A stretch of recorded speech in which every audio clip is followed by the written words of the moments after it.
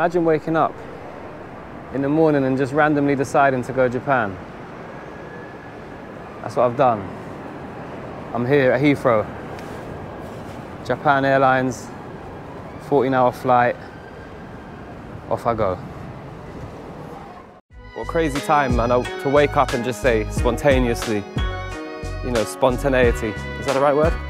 You know, I'm gonna go Japan. Come on, let's do it. Let's book it, let's go. And I just did it, didn't think about it. Well, I did, that's how I had the idea to go, but I didn't overthink. And I'm here, 14 hours on a plane, to a place I've never been before. Just walking around Tokyo, I'm feeling tired, I'm a bit jet lagged, as you could imagine, but I'm ready. I'm ready for a bit of a adventure. I don't know if it'll be Indiana Jones vibes, but it'll be exciting. I'm looking forward to it, and I can't wait to see some of the amazing places that Japan has to offer. I'm gonna attempt to do all these things over the next few days and try and enjoy myself. But I'm here, I did it, I took the leap. Maybe I'll see a bear or two as well in the woods. But yeah, Japan, Tokyo, I'm here. I'm at Tokyo Station, about to get the bullet train.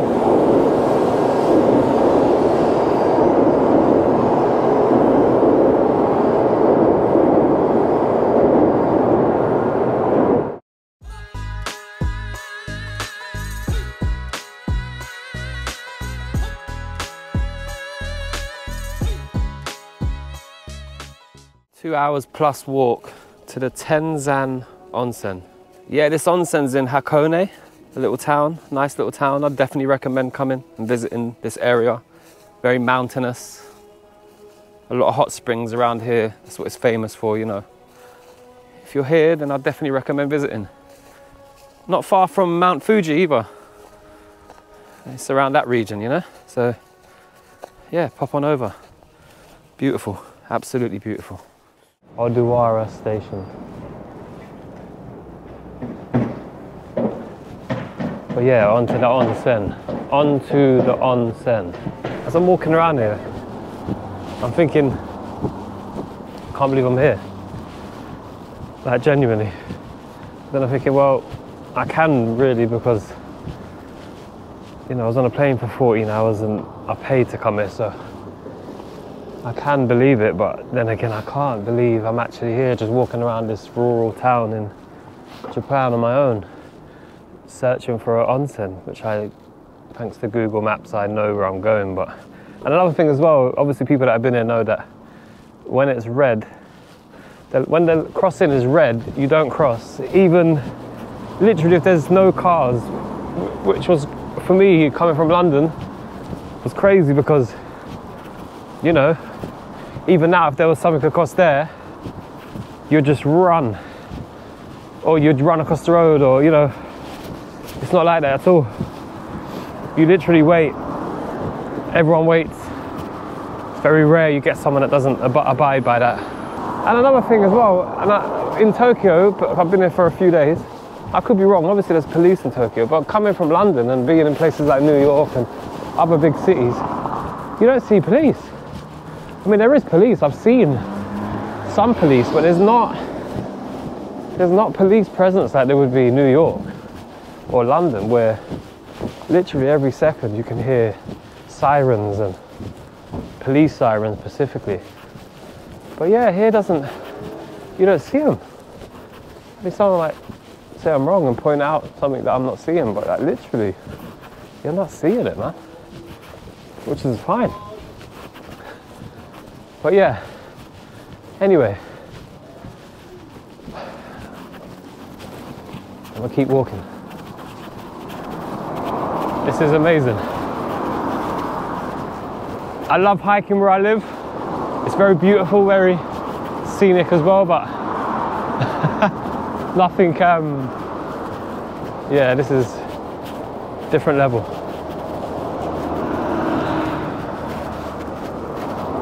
I just realised my sugars were like, the arrow's going down now, so a hypo will be coming.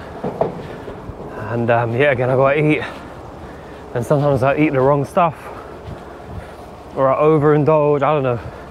then it goes back up. So it's like a yo-yo constantly. Not constantly, but it happens a lot where it's just driving me mad. On top of just generally trying to do stuff. But yeah, this is a beautiful little spot.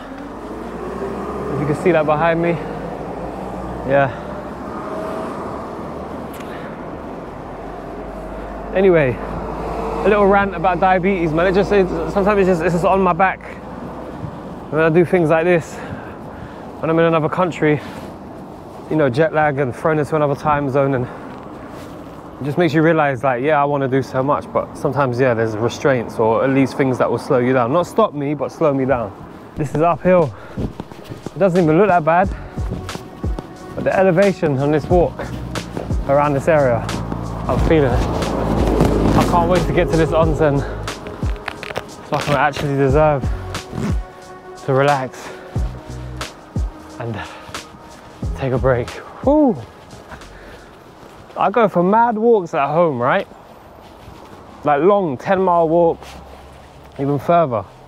And it obviously it takes its toll, but then I'll come home and do a 90-minute spin class. But being out here, I don't know, I think it might be mental, but wow, I'm feeling it. This is just an example, right, of being diabetic and doing stuff like this, because I'm walking and I feel okay, but then, like I just said, I don't feel great. But look at this. My sugar's low. It's free right now. Obviously there's a delay sometimes with the time of that, but the alarm didn't even go off.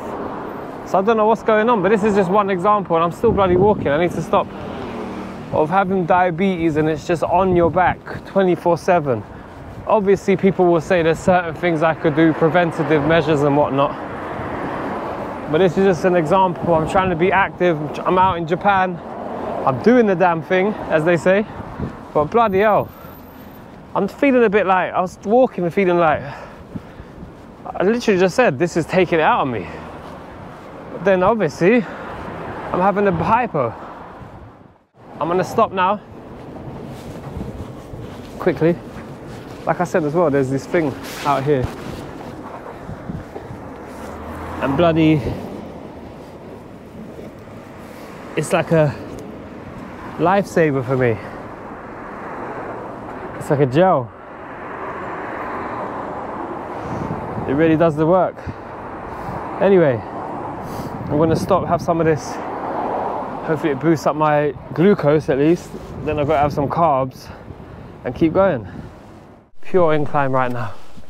I'm nearly there though. Oh my God. This is straight uphill. It doesn't even look that bad. But then again, you've got to remember I'm on a mountain. So I'm literally climbing mountains. But yeah, what a place. Japan has definitely won me over. Not that it needed to, or I had any doubt that it wouldn't.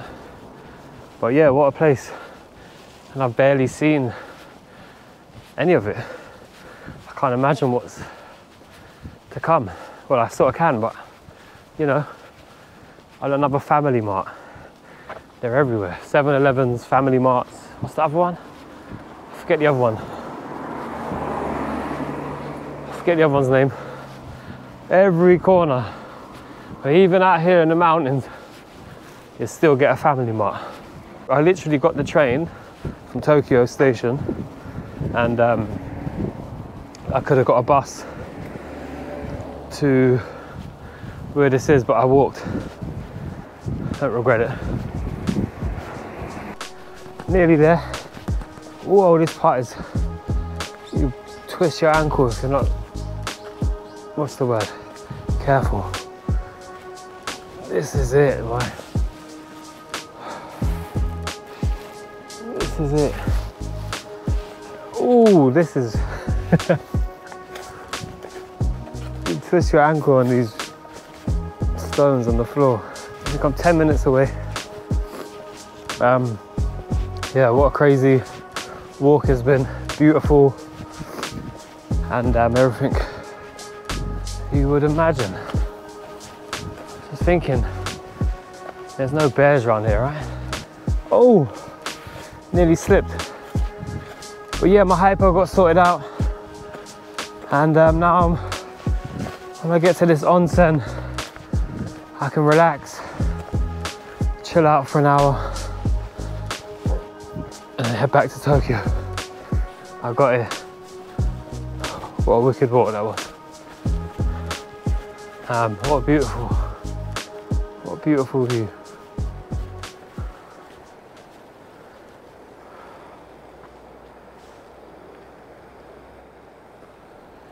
Onsen time.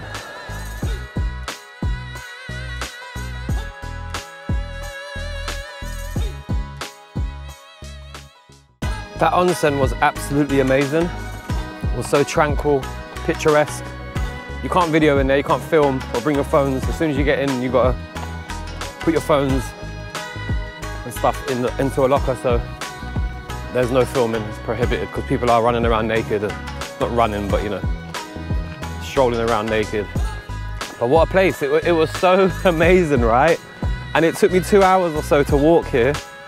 And I'm not sure if that's had an effect on me, but I've gone into the hot spring, I've gone into the steam, then I went into the cold part, where you get into the cold water, and all of a sudden I came out of the cold bit and I just started shaking like I had a fever, like uncontrollably, to the point where I had to go into a toilet and hide. And I started shivering uncontrollably, and like, was almost thinking in my head, like if I drop dead here, like, I started thinking about like, you know, travel insurance, or if I got the right, how are they gonna get my body back to England if I die? That's how deep I went into my head. I'm laughing now, but it absolutely wiped me out.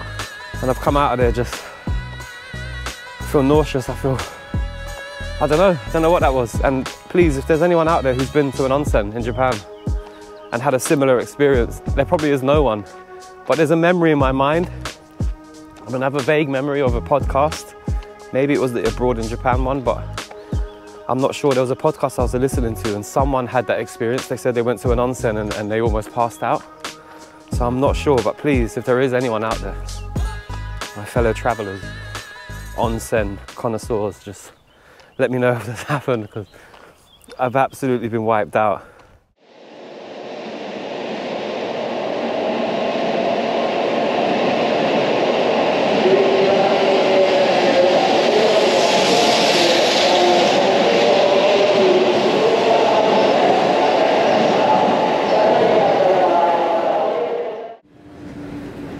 So yeah, I'm in Kyoto.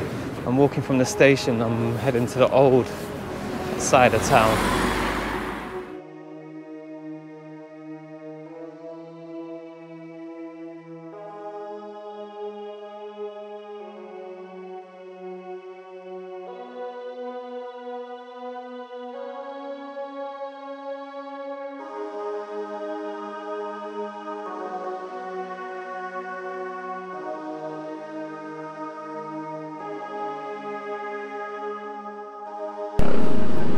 Right in the middle of Kyoto.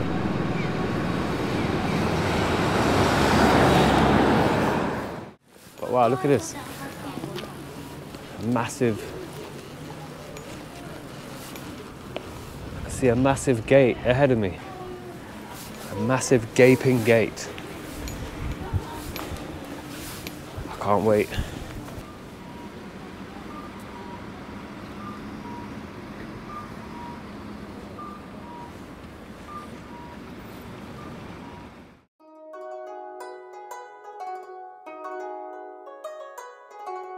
Bloody Libre, Abbott's Libre 2 that I use. For some reason, the alarms ain't going off. I'm walking and I feel a bit, I'm not feeling great. And my sugar's low. As you can see, very low. 2.9. No alarm. My alarm's set at 4.5. So if my sugars are dropping or around that area, it gives me a heads up. It's annoying that this sensor,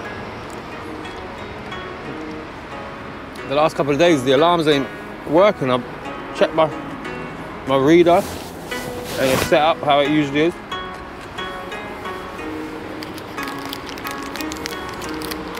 I'm messing around out here a bit. I'm eating the wrong stuff. I'm overcompensating with the insulin because it's spiking and I'm jabbing myself. Ends up giving me hypos. I do it a lot, man. I'm not all the time, but not good. Not good.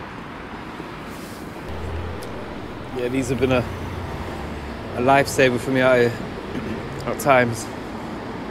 Energy gels, jelly drinks, whatever they are. That's why people ain't thinking like I'm a typical tourist, you know, just stopping eating on the street because I'm like, oh, I'm a bit peckish. No, I'm bloody. This is a medical emergency, mate. Either I'm overthinking it though. I'm thinking, am I really coming across rude by eating? But I don't know. But anyway, I love the school sign. I love that. Beware of the kids, whatever you call it. School zone. Oh, it's been a long walk. I'm feeling it today. Because earlier I said, remember, my sugar went low. I had a hypo. I overindulged with the jelly drinks. I had 2 of them when I should have had 1 really, because my sugars just shooted up, shot right up. But I have to take a few units of insulin. This is what I'm saying. I'm doing this, which is fine, and you can do stuff with diabetes, type 1 diabetes, but there's just all these little things you've got to be on top of. Just walking through this like residential place to see a graveyard just like that. Yeah.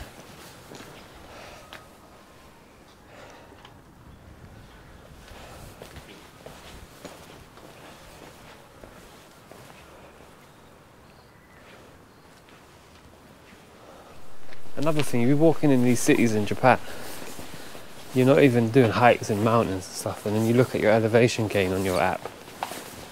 It's like a couple thousand feet and whatnot. It's like, wow, the whole place is mountainy, you didn't even realise. I don't know what this is, but some sort of shrine. This place.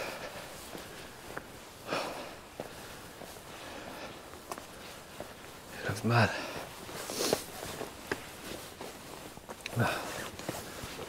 Whew.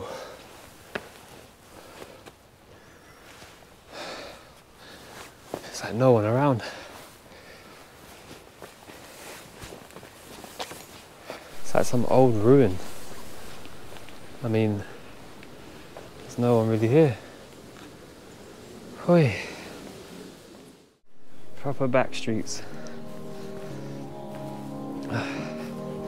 Oi. Yeah, Kyoto is definitely a place I'd recommend. And if you're coming to Japan, staying in Tokyo, get on the train and definitely come down here. It's very interesting. Very nice.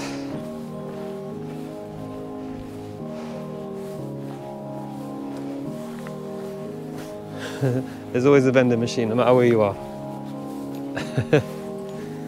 Far away from home, all alone.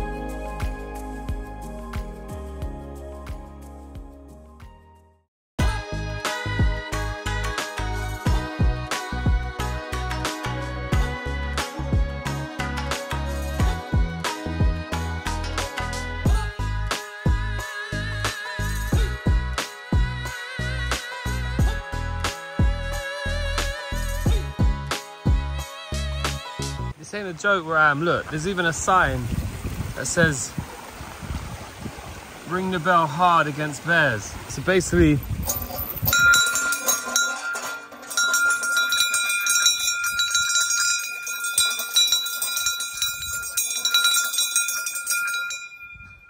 I've got to do that to make sure I don't get killed. Let's hope it works. Have I bit off more than I can chew? Oh, fuck it.